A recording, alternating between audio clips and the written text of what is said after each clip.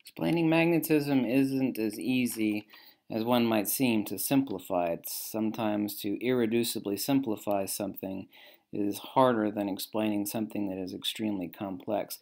Let's take a look again at the hypertrochoid.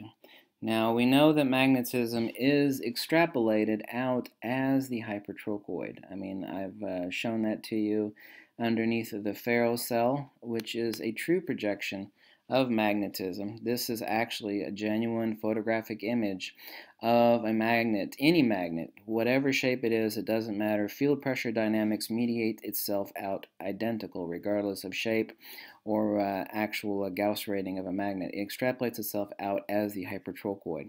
What we have to add is that a magnet, by the way, is no different than a macro model of any atom. Every atom undergoes precession, the way that a magnet releases force. It causes divergence, and that every action has equal opposite reaction. That reaction is inverse polarity reciprocation. And the precession of either the atomic or the macro model of the magnet, which a magnet is nothing other than field incommensurability. You have aligned atomic domains. A magnet pre-magnetization and post-magnetization is obviously so quantitatively identical. The only thing that has changed is field coherency. Okay. Now, most people don't know this, but it is a very simplex fact to anybody that's has a scientific mind that a magnet does not have poles. As I've already shown you, Mother Nature only draws lines in one way. Mother Nature does not draw lines like we draw lines. We draw lines. Well, actually, I saved that one. Here we go. Edit, tools, annotate line. We draw lines this way. Mother Nature does not know how to make a line that way. Every action is equal and opposite reaction. This is polarity. Okay. Now let's annotate a rectangle here. Okay. Let's just say this is a magnet and this is a North Pole and the South Pole. We think, well, here's the North Pole. We're going to cut it right along the center here, and then we're going to have two different. We're going to cut the poles apart. Most people don't know this. I mean, like a piece of salami, if you're able to cut it 1,000 million times, which of course they're ceramic neodymium iron borons. It doesn't matter whether it's a samarium cobalt or a neodymium iron boron. It doesn't matter what sort of magnet it is impossible to separate out the poles. I mean, it is absolutely impossible. Here we'll make a line dividing the middle of a magnet. Okay, here's the North Pole, here's the South Pole. Now, a magnet does not have poles. It has projections inverse to counterspace, the non-Euclidean point at which the loss of inertia occurs, and that loss of inertia is what we denotate as magnetism. Like I said, there's only one field and four field modalities. There's no such thing as dielectricity versus magnetism versus electricity versus gravity. I mean, it is absolutely no different than trying to say that steam is one thing, water is another, and ice is another thing altogether. I mean, it's an absolute absurdity. Humanity suffers under an incredible delusion that we're trying to unify four principles of field theory, and they've been united the entire time. We're just looking at one thing with four different faces. Electricity obviously has a dielectric and a magnetic component, as necessitatively is the case. Phi times psi, Q and Planck equals electrification. Electricity is nothing other than a transverse ether field modality, the combination of dielectricity and magnetism, just as electromagnetic radiation, or what we refer to as light, is nothing other than a transverse, whether it is linear or circular perturbation, is nothing other than a longitudinal dielectric perturbation with transverse electrical and magnetic modalities that we denotate as frequency and amplitude, wavelength. So what is magnetism? What is field incommensurability? We know that the Lamour frequency of simplex magnetic precession is 42.49 megahertz per Tesla in degrees of geomagnetic ratio. This occurs on the macro scale and on the micro scale. This frequency, there are several frequencies. This is the median frequency. It has to be known for MRI imaging. It's known as the Lamour frequency. I said every action is equal and opposite reaction. So how do we extrapolate out? You have to imagine the hypertrochoid in 3 dimensions, okay? Mother Nature does not know how to make a line like human beings make a line. This is how Mother Nature draws a line. There are no straight lines in the universe. It's like, well, you're drawing a curved line. You're drawing a circle right now, and it's extrapolating out a hypertrochoid. You're correct. That's because there is not one single straight line in the entire universe. All lines in the universe, while seemingly infinitely long and appearingly straight, all of them are curved linear. There is not one single straight line in the entire cosmos. Even if you think you can draw a straight line on a piece of paper, ultimately looked at from a galactic scale, it is still curved. So Mother Nature can't draw a straight line any more than you can draw a straight line. Now here you see we have the start of a hypertrochoidal formation. As I buck this way, the loss of inertia, i.e. is expressed as magnetism. Loss of inertia, magnetism is nothing other than the extrapolation of the loss of inertia. So here we have the hypertrochoidal formation. But now you have to extrapolate this out in your mind in a 3-dimensional fashion. So here we're expressing out both the physical boundary of the magnet. Here is the hypertrochoid. Now I'm sure you've probably seen that hypertrochoidal formation before. It occurs everywhere in nature. And here we go. Here's a sunflower. This is the only way, the lowest pressure mediation extrapolation of a forced divergence. It's also the way things grow in nature. Shells, spirals, it actually occurs at a ratio of 1 to 5. Now magnetism is a 3-dimensional projection of a 2-dimensional loss of inertia. If we extrapolate this out in full, magnetism is nothing other than the hypothetical Handley-Poincaré disk model of hyperbolic geometry for the extrapolation of stereographic projections of a 2-dimensional divergence. Here we have the 2-dimensional divergence on the flat plane, and here we have it extrapolated out on the 2-dimensional plane. Here we have it extrapolated out on the 3-dimensional sphere. Now all we have to do is add precession and reciprocation and actually mirror this upside down, and voila! There we have magnetism. So what is magnetism? If you break it apart like you used to do back in school, well, what's a big word? Well, let's break the word apart. Magnetism is divinely simplex. You think I'm making it complex? I'm not. Magnetism, or the magnet. Remember, a magnet is nothing other than a macro model of an atomic precession. Like I said, 100% of the visible universe, this cannot be disputed by anybody on Earth, is held up by magnetism, okay? 100% of the visible universe. So that which gives volume to every atoms in picometers and radius obviously also is magnetism. So what is magnetism?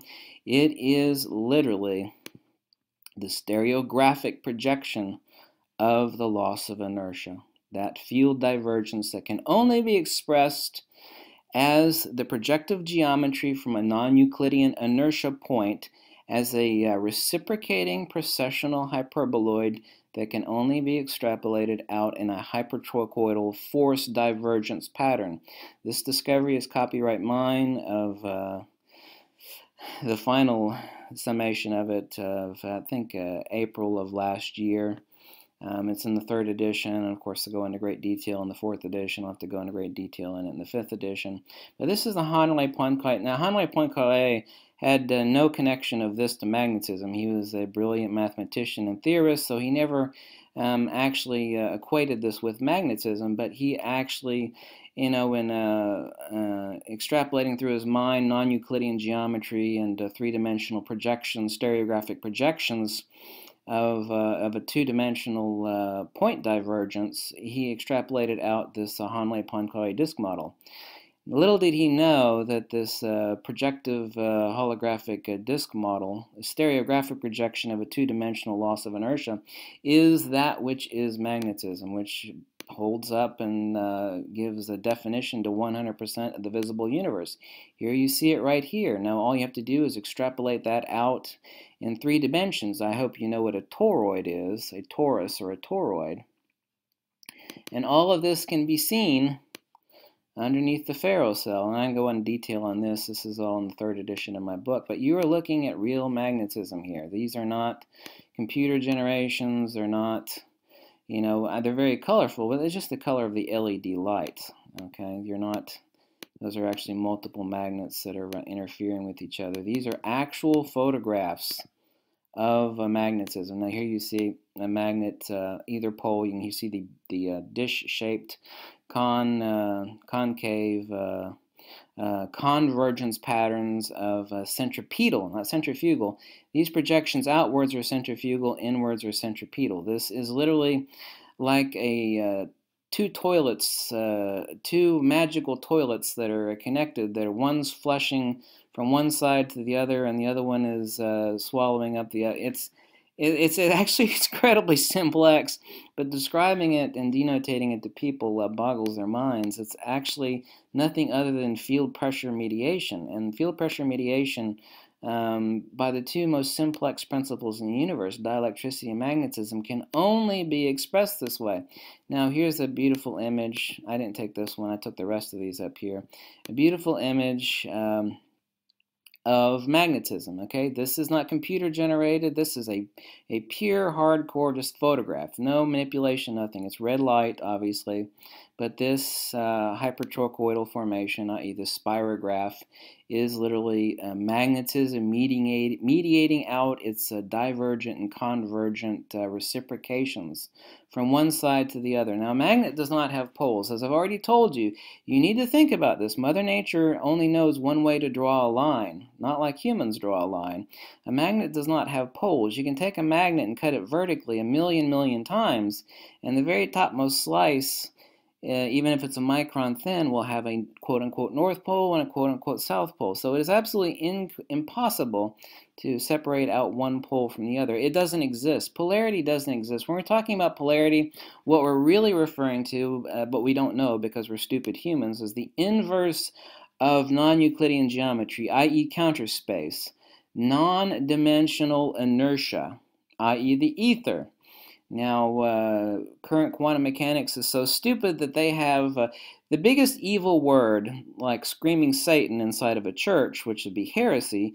An equal heretical word in quantum mechanics is the word ether. But quantum mechanics, since it's based upon phenomena, it's nothing other than corrupt atomism, cannot reject the ether. So what they've done is they've renamed it. So now quantum, which knows it cannot get by without the ether, has renamed it quantum fluid. Now, I don't care if they call it quantum fluid or not. They're not talking about anything other than the ether. Even quantum mechanics must confess and admit to the ether, because all fields are not particles. Okay, and the entire cosmos, visible and invisible, are fields. And fields are not particles. But that is a huge problem for quantum, because quanta, quantity, particles, phenomena.